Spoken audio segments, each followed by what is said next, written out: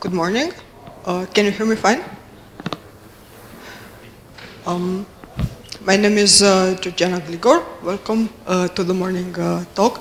I will speak about optimization tricks for large-scale websites, and I will show you a nice case study. I'm working with PHP for quite a long time, since 2003. I'm currently consulting for architectural and DevOps bits of websites, and of course, from a technology point of view, Symfony and the latest React.js. I'm also organizing the PHP Cluj meetup, but our meetup is much smaller. You are numerous people, and I'm very happy to be here today. I will introduce you a little bit the project because it's a very challenging project, the one that I want to present you. Our customer is United States airline. Maybe you are familiar with the Wizz Air and the Ryanair business models. What they do is fly low-cost destinations, but not from main airports, smaller regional airports, and have a lot of customers. The advantage that this strategy offers is that on more than 90% of the routes they don't have competition, and in the United States, you know, every business is much larger. Okay, louder. Even if it's a low-cost airline, if you would place the same company here in Europe, they will be really big. They are really an enterprise company. It's not like a very small company at all. They have more than 100 aircrafts that they own, and the business model that they use is a bit different than what we normally know. They sell tickets through websites. They also have a call center, so if you cannot use the website, you give a phone call and somebody will assist you. And in the end, you will get a small fee on the shopping cart. And of course, travel agents, which now they sell more than 1/4 of everything that's being sold. But a very interesting thing is that Allegiantair Airlines doesn't work with external reservation engines. So they have their own in-house reservation engine, and they don't use, they are like Amadeus or Sabre, some of the most well-known ones. These guys have their own thing, and this is actually part of the very big challenge. Their website currently sees in 1 year more than $1 billion of sales, which is a lot of money. And that's why the performance needs to be at the very top, because a lot of people are using it. So, just a simple sketch. The initial system that we started with a few years ago was a database which had everything in it, from static data to availability, and then to, of course, the reservations, and a few entry points for selling. Different entry points for selling, and another one for making administration bids.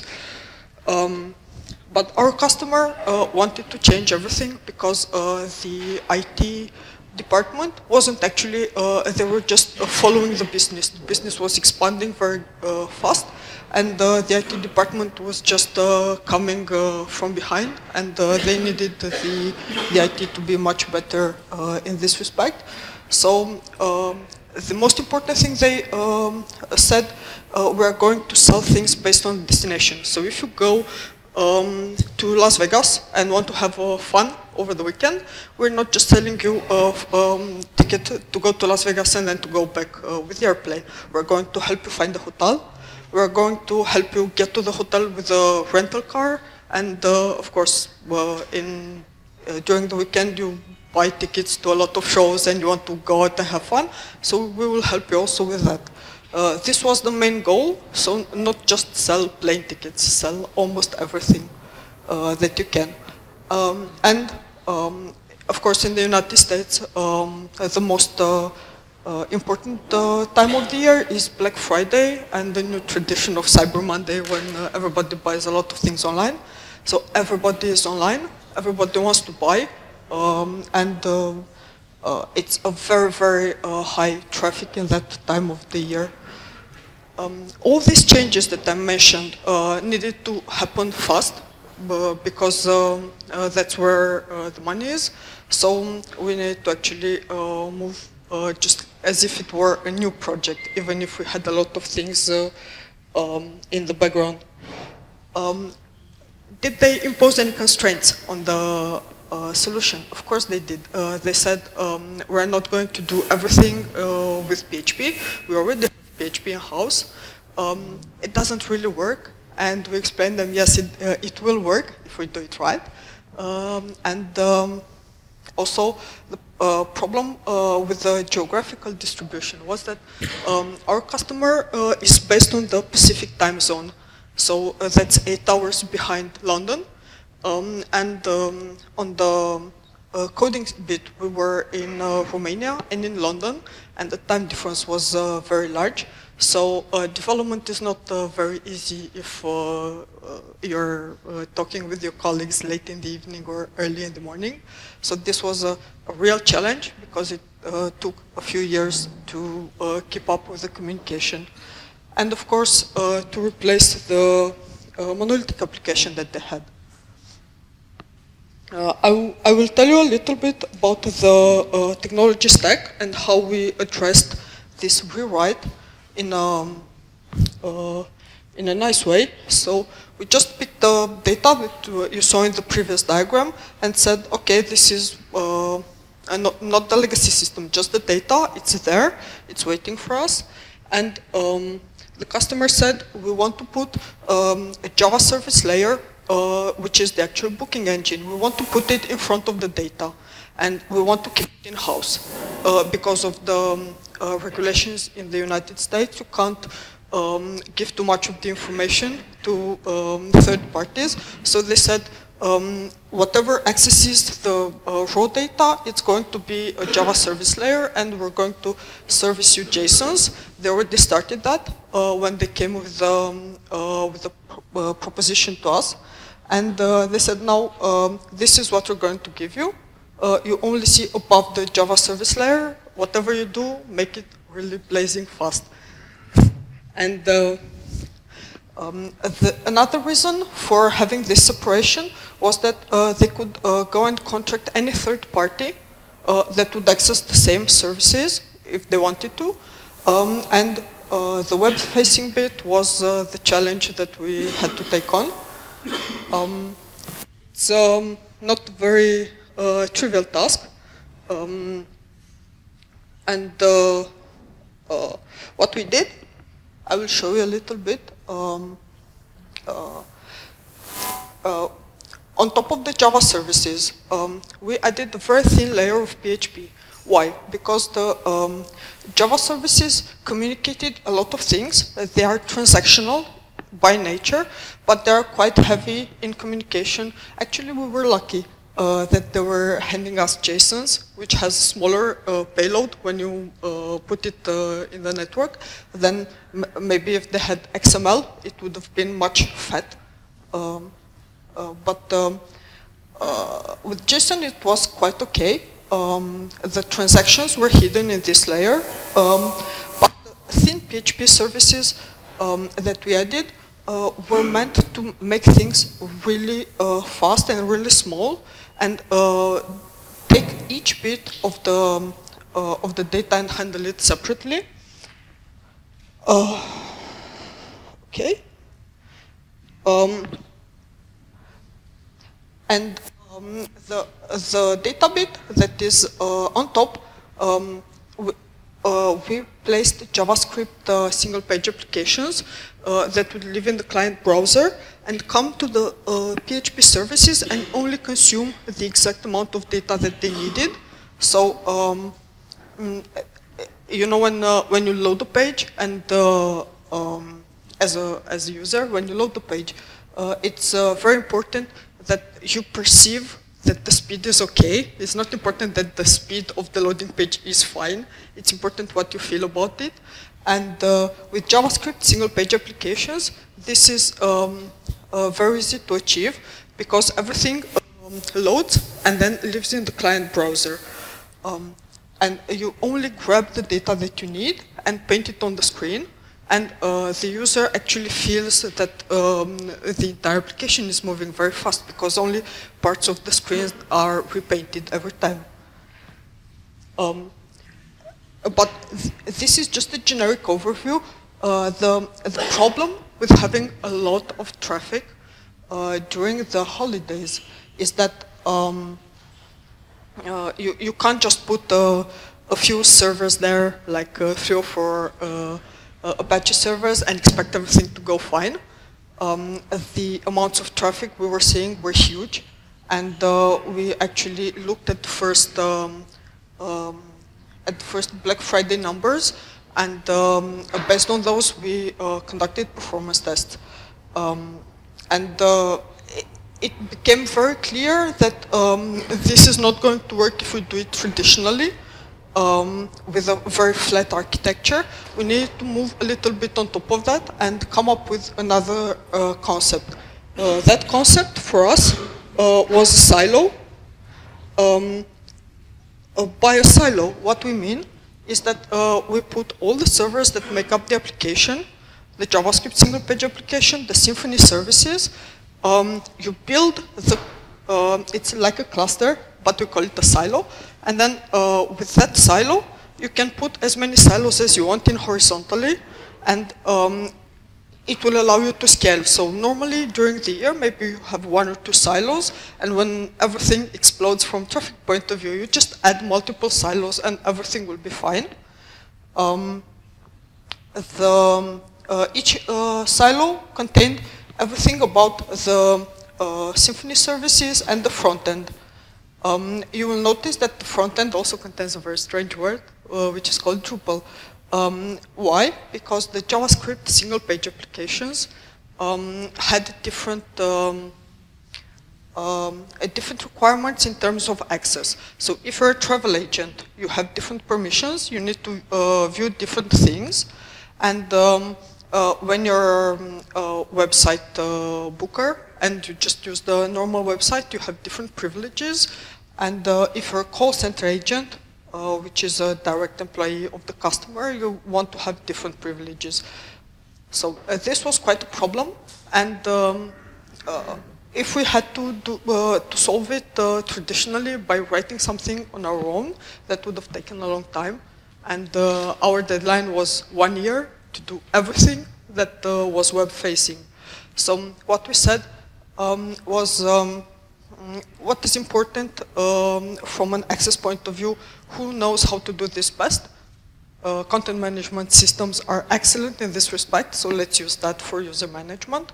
And that's why we placed a Drupal layer to handle all the authentication bit, and then encapsulate the JavaScript single page application inside, because they will not use too much of the Drupal anyway after you're logged in.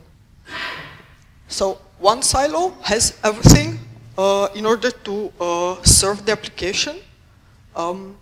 If things go wrong, and I will tell you a bit more in the performance considerations, we had to add more Drupals or another Symfony machine. You add it inside the silo.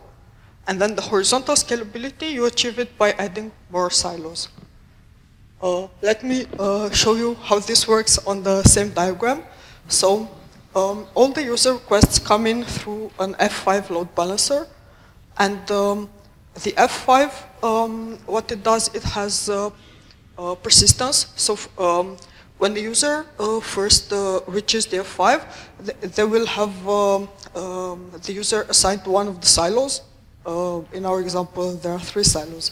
And the user will remain inside the silo, and all the interaction with the website will be carried out by the machines inside that silo.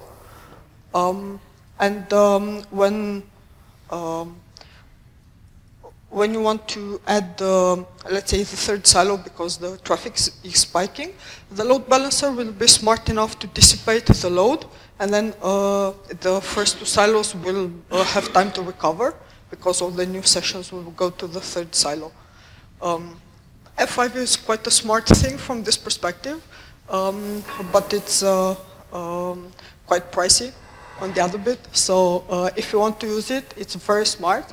You have to carefully analyze if it's your fit. There are a lot of cheaper options as well.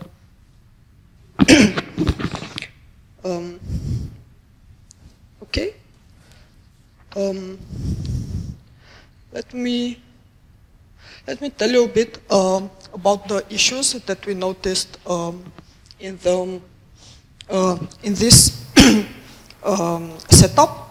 You will see that everything that the user wants to request will flow through all the layers, and every time they will have to reach the database.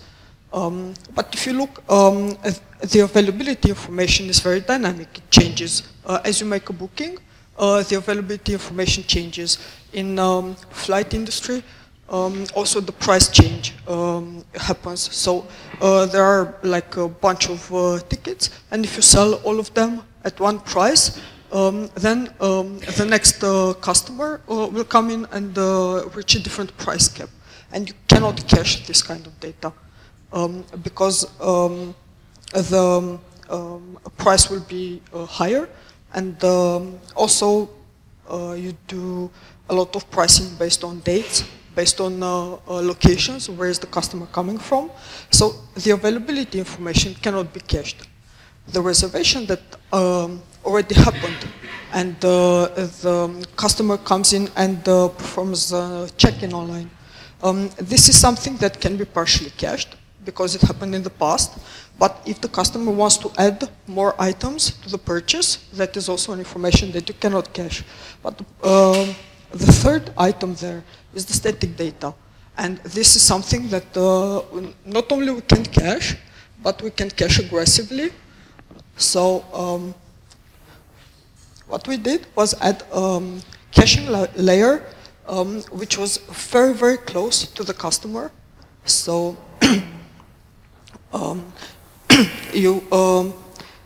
if you bring the information as close to the user as possible, there will be very few hops to reach the data. You will go in a straight line and fetch everything you need.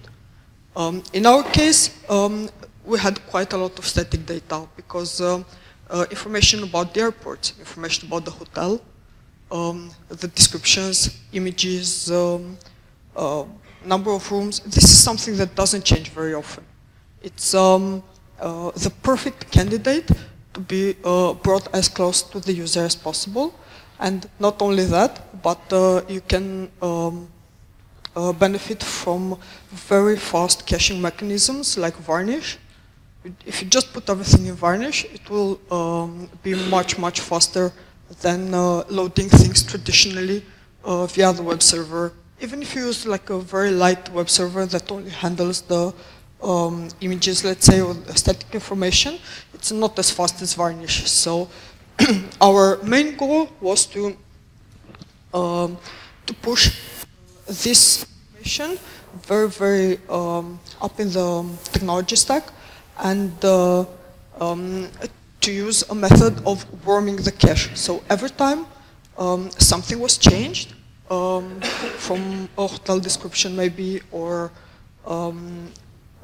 let's say a room number, some people make mistakes and spell things incorrectly, these kinds of things. What happens is that this information is warmed in the cache. So we have a job that goes and grabs the data and warms the varnish cache with the data. So when the first user comes in and hits with the request, the data is already there. They don't need to wait for it. Okay?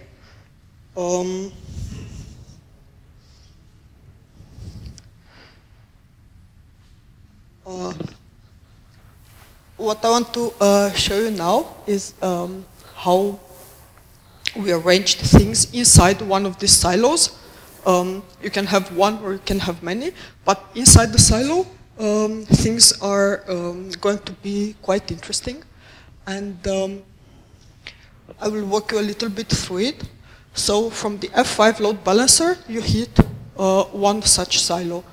The first layer is varnish, which is a very fast mechanism to move the request to the Drupal and JavaScript single page application. So once the user comes in with the request, they are immediately assigned to a Drupal machine, and the JavaScript single page application is loaded. And then all the actual data requests are made to the Symfony theme service. We had the service for flights, another one for hotels, of course, another one for seat map, to load all the seats in the plane to know which one is taken and which one is not taken. The upsell of rental cars, all of these things were individual Symfony services. So you, inside the silo, we had multiple HTTP requests happening, but it was very fast because the hardware was collocated. So everything was nearby. It wasn't like distributed in a cloud. They were distributed inside inside the F5. And if you take a look at the right hand, where we actually disclose a little bit about the caching bit, you will see that we have a memcache where all the sessions live, and most importantly, all the data that the UI will serve are living in memcache. So in Varnish, maybe we have the static bits like the images, but the data that the user requests about the flights and about the hotels is prefetched in memcache. So you don't need to wait until the Symfony will load everything from Java and then go back to the user. You just come, request information from Symfony, and then you go and wait in the screen for data to be filled in the cache. And then the only thing that you hit is the memcache, which is very, very fast compared to going down the traditional route of data access every time. And this is how we put things in memcache. So we combine the dynamic data, in this case the availability, with the static data about the flight. So the flight number, the details about the airport, all of this information, which is in fact static. You add it to the JSON that comes from Java and tells you the exact availability of each of them. So in an example, if you go and fly from Bellingham to Las Vegas, you don't need to wait for the Java layer to give you information about the Las Vegas airport. It's the same airport, it has the same coordinates. You just load the data from the static layer, which is varnished, and takes you a very small amount to access, and combine it with the dynamic data and place it in memcache. And then what happens is at the front end, which is the SPA, single page application, will constantly go to cache and ask, do you have this information for me? Can I paint it on the screen? But only that information, not the rest of the page. The rest of the page is already in the client browser, and this is a very big advantage. Okay. Let me show you another thing that from a development perspective was making a lot of sense to us.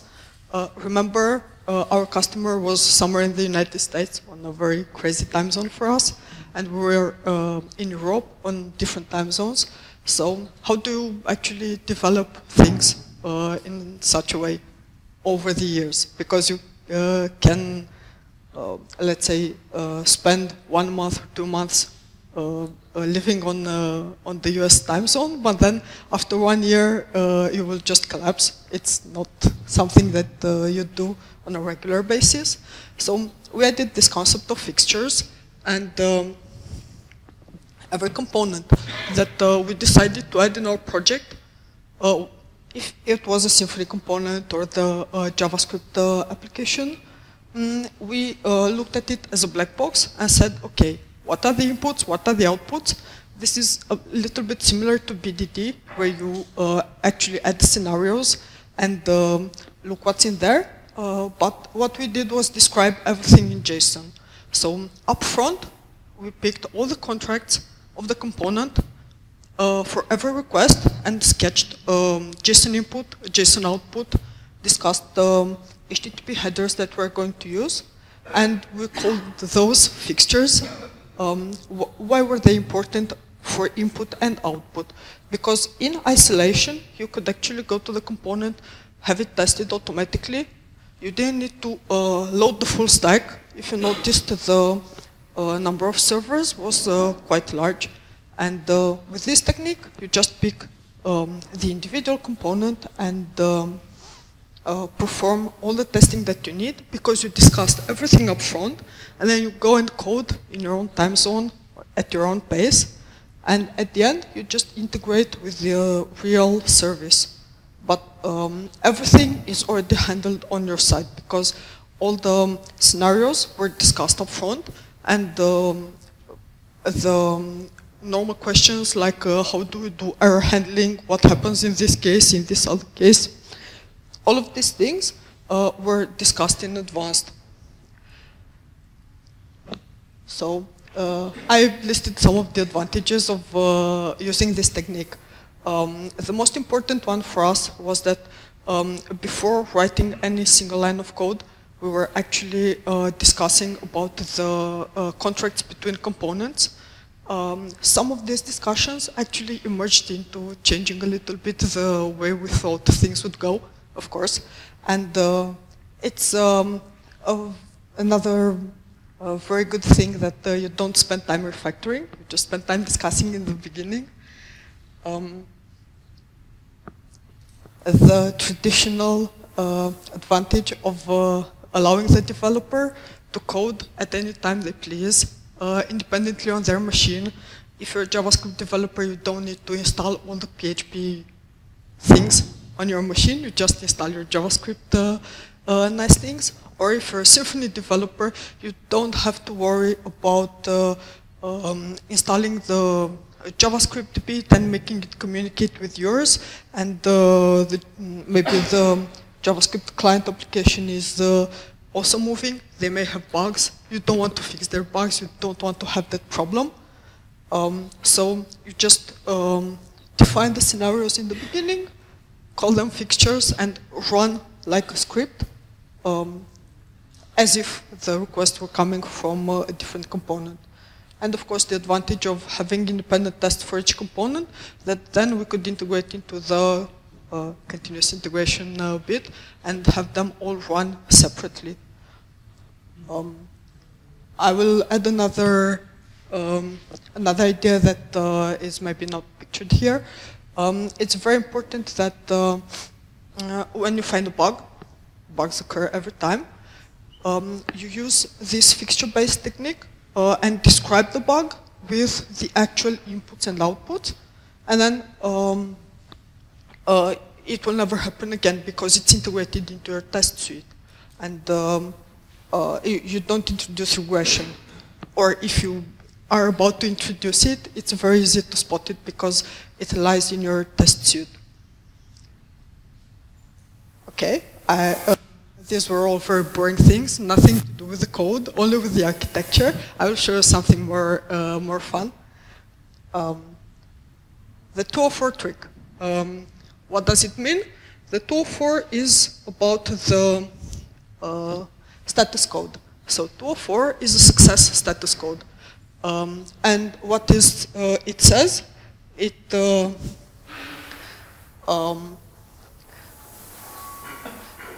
says that I will not return you anything. I received your request. Thank you very much. It's my job to fulfill it. I will do some validation, of course, on your request. Maybe you didn't ask me to do the right things. But I acknowledged it, and I will take care of it. You just need to go and query the cache for the actual result. So you can do UI loading, you can do a lot of other things in the time that I will spend going and fetching the data. And this is very important that it adds to the perceived speed of the application. That's why we call it a trick. And maybe something like a diagram will help you a bit more. So when, let's say, the user comes in unauthenticated, they're just a user that wants to purchase plane tickets. And they perform a search, they hit the tuple which encapsulates the JavaScript single-page application that I was talking about. And what Drupal does, it says, okay, I received the search. Please, Symfony service, do this search for me. And the Symfony service will say, oh, of course, I will do just that. Hang on just a little bit. In this time, the Drupal bit will perform some initialization of the JavaScript single-page application, like they will tell you if it's a production application or not, and all of those configuration bits that are required to start the single-page application will be there, and you see that the UI can load, but in this time, the Symfony service who received such request, they will go to Java and have the discussion about availability. Java will return the data, and also the next thing that Symfony does is init manifest. This is a concept that we introduced for every search. You have a manifest that describes it. What were the departing and returning airports? What was the time frame for the search? So this was a description of a search that we placed in Memcache, and everybody could come in and query all the components, could come in and say, what is the status of this search? You just had the identifier of the search, the manifest identifier. So this is why the init manifest step is there. In this time, the Java service will already come back with the data, and this data will put in Memcache, and it will wait there. The JavaScript single-page application started to load, but then they will just go and, with a manifest that came from Drupal, they would go to the cache and say, what status is this in? If in the manifest they don't find an address where to go and load the flights for, they will just say, okay, hang on a little bit, and then at some point, the manifest will contain the information about the flights, and we can have them displayed in the UI. So why is this technique interesting? Because Symfony does the heavy lifting, and the UI bit of the JavaScript application can actually show the user things are moving. They don't wait for Java to come back with the results, because maybe it's not going to happen very fast. We do have a 2-second limit, friendly limit from Java to return data, but sometimes it's not met. So if the user has to wait for something to happen in the interface for more than 2 seconds, maybe they will get bored and they will go to a different airline. Okay, the same technique can be applied in a lot of places. If you use microservices, you do make HTTP requests to other components. So I'm picking a batch processing example that can show how this technique can be used. Of course, every time when a request is coming, you just go and check if it's valid. If the user is not authenticated and you require him to be, you just give a friendly message, hey, it's not allowed. Then you do the actual validation, if it's a broken JSON, or if it's too large, or maybe it's too small JSON, it doesn't contain everything you need. You also tell him friendly that, I'm sorry, this is not something I can do for you. But after the first 2 steps have happened, then you can use the no content trick and say, hey, I got your back. Go and do other things. I will save all this data for you, or whatever you're doing in the batch operation. Of course, you do the batch processing after returning. And of course, a little bit of a code, how to actually close a connection.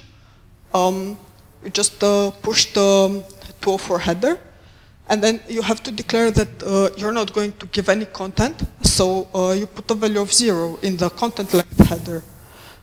In our case, we said, yeah, we're working with JSON.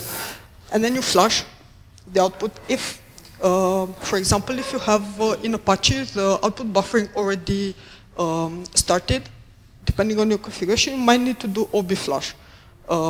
So to flush the output buffer and then do the flush.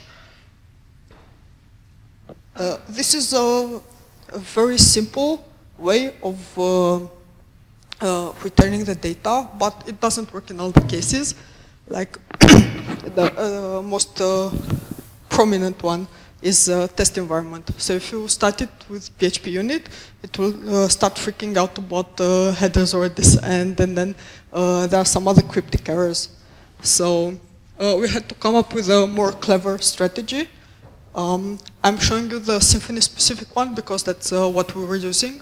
Our very thin PHP layer is written in Symfony. So the stream response is a very interesting part of the HTTP package of Symfony. You just start a new stream response, tell it be a tool for status, and then you add the close connection. But stream response, it's meant to stream data to the client browser, so you can use it in a lot of other scenarios where you actually do want to send data. But because we don't want to send data, we just initialize it with an empty callback. So we don't do anything because we're not going to give anything to the caller. And then, of course, send the request.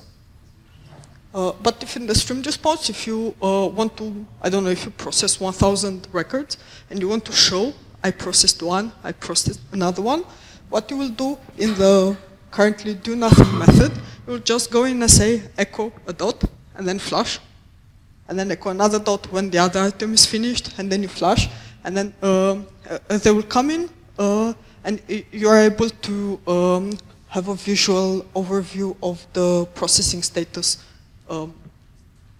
batch thing that, because it's a batch example. But for our case, we don't want to return anything, so the function is completely empty. Of course, if you have a trick at your belt, you start shooting everything with the same trick. But in our case, this wasn't, it didn't start like this. The same 204 trick we wanted to use because if we had 2 Drupals or 3 Drupals and 3 or 4 Symfony machines, then a memcache, and all these things in the same silo, and then you have 2 or 3 silos at the same time, what are the logs that you are going to search in? Do you go in search in syslog for all these machines? How exactly are you going to make use of this information? If something breaks, you're quite on your own. And we didn't want to do that. So we wrote a small logging system. We called it a black box. It's not a fancy name. We wanted logging to be cheap. So if something happens, I have an event, I just want to throw it to the logging systems and forget about it. That's why the 204 trick comes in very handy, because it just tells me, yeah, I will save this information for you, don't worry. Another thing that is absolutely required from logging is to not impact application performance.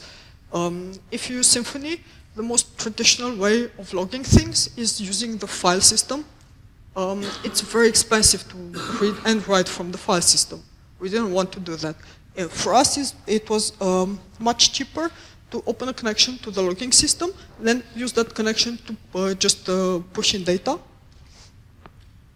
And a very good advantage of having a centralized logging system was to be able to search through what happened and then tell the story of a user's journey, which is quite important.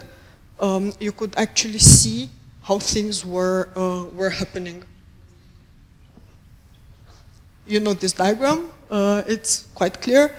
Any application, any component that wants to log data will just give the information to black box. And if they're missing critical fields like the date the event occurred, the black box will say, you know what, I cannot save something that you don't know when it happened. But if you have the minimal things like date and some actual data that you want to log, it will just tell you, okay, fine, save the data. It's very important that when you go to the database, to save the data, you just open the connection once in the black box, and then you just use the same connection to write data. And the second really big advantage is that the database is something you can query. The file system logs are not very searchable, and if you want to aggregate them into an ELK stack, it's going to take a lot of time to do just that. While in the database, you just use your existing skills of doing a query, and you can immediately find what's going on. Just a very short picture. It's a screenshot that I took about last year to show you how this logging system is actually debugging. And if you want, I can show you afterwards some real-life examples. But in here you can see that we assigned a different color to every component, because when you load this, there are a lot of events. You see at the bottom the yellow line. It's the time that it takes to perform things. So initially, the user made the request, search, and then we performed a parallel search for every component. And then while the user was deciding on what hotel they would stay and browsing, you see that the time is dilating very much, not many things happening afterwards. But the advantage is in this logging system, you can actually pair events. So the start and end event, you can pair them together and look in the UI what's going on and how long it took. And sometimes if things go over the service level agreement, oh my God, Java didn't respond in 2 seconds, they respond in 5. You can just put a red error event in the timeline, and then you can collect how many of these are happening. Is this a problem normally, or is it just something that occurred once? And the bubble. So if you click on one of the time things, you can see there are there may be more events if you group them together with a key. So when you log an event, you can say, I have this key, please log it for me. And then the second event, the end, will come in with the same key. So in the UI, you just aggregate the events based on the key. And you can see the duration. There are a lot of things that can be extracted from here. Okay. I promised I will talk a little bit about HTTP status codes, because it's the most descriptive way that somebody can use to signal what's going on. And I will briefly go over the error handling bit, where we use quite heavily error codes. So normally there are 2 types of errors. From our perspective, the front end and the back end. We wanted to have a very, very distinct separation between recoverable errors, something that I didn't find things in the cache, or other things that, let's say, the seat that the user chose in the airplane, they wanted to stay on A4, but until they got to the payment bit, the seat is taken by somebody else who's faster. This is also a recoverable error. So the user can continue inside the booking path, while non-recoverable means something really blew up and the user has to start all over again, but it's important for them to find out really fast.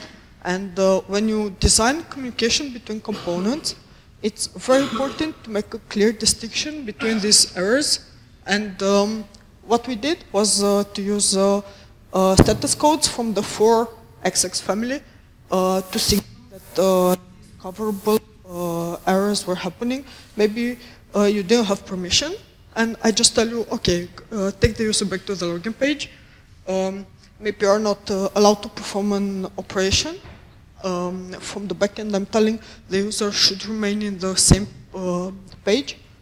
And conflict is the example I gave you earlier, when somebody booked a seat and when they got to the purchase page, it was already purchased. So for this kind of situations, we use the conflict code, or maybe you come up with something very large. If I'm the logging system and you come up with 1 megabyte of JSON, maybe I don't want to log that. I'm going to tell you, you know what, I'm a very friendly logging system, but I can only handle smaller amounts of data. So all these status codes are something that tell you that the client can recover. If you give me a smaller JSON, I will log it, of course. But with this one, it's too large. And the other family of errors is the non-recoverable ones. So if the service is not available, maybe you know it from the varnish cache, or something really bad happened to the server, the backend component will just issue a non-recoverable code and say, I have no idea how to fix this, show something horrible to the user, and tell them various scenarios that they can do to recover, help them in the UI, but I cannot handle this. Very short thing. In the logging system that you saw before, one of the most important things was to execute things in parallel. So if the user comes in, searches for flights, you show them 20 flights, 100 flights, it doesn't matter. They pick the departing flight and the returning flight. What happens next? You know what the destination is. So you know where to get the hotels from.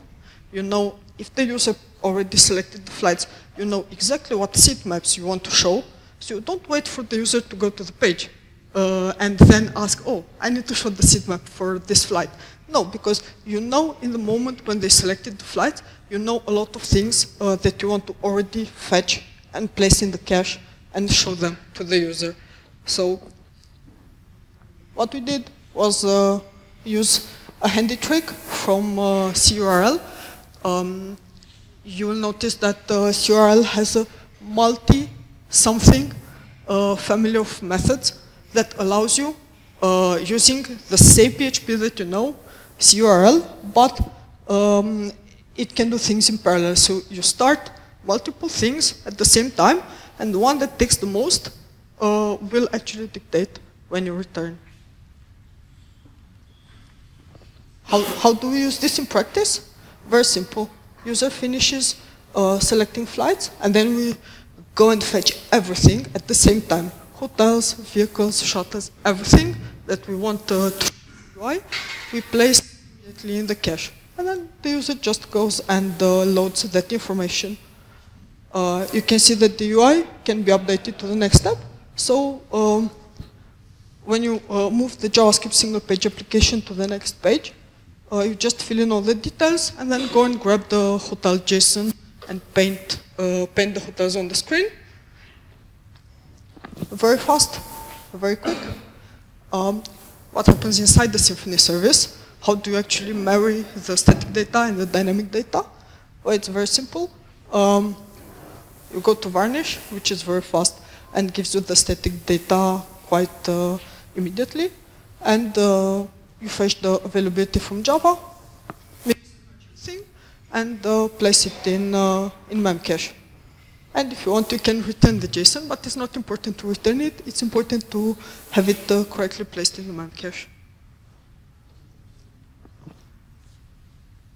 So a very quick recap of the main ideas. what was the most important concept that we discovered on an architectural level? Silos. You put all the application, all the stack, you make it as minimal as possible, and then inside it, maybe you want to add more Drupal servers, maybe you don't need more Drupal servers, you need more Symfony servers. You just optimize one silo, and then when traffic hits you, you just add more silos. It's very simple to do if you have good DevOps. If you don't, start learning. The static data trick, don't go to the heavy database every time. Get the data in front of your user as fast as you can.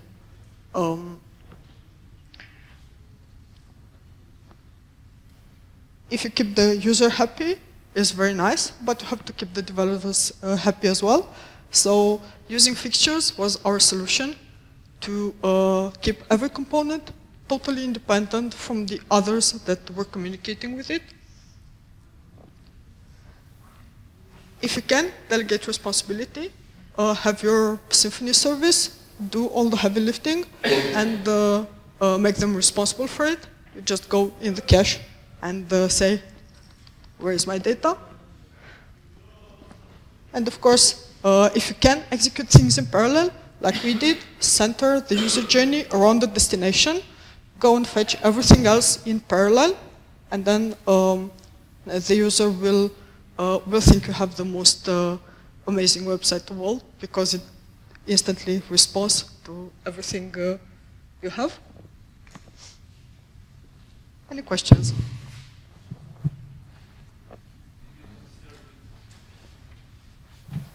Did you consider to use message queues instead of that tricks with 204 code and CURL?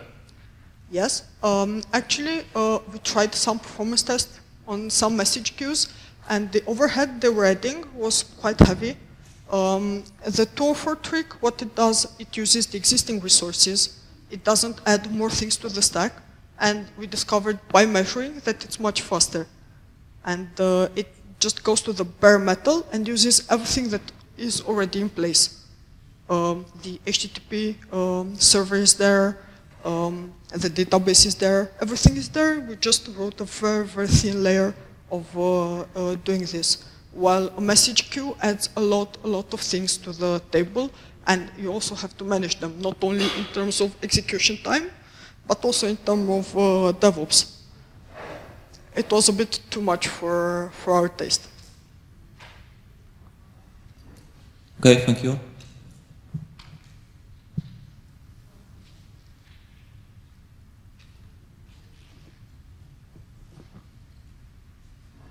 Okay, no more questions? Thank you very much.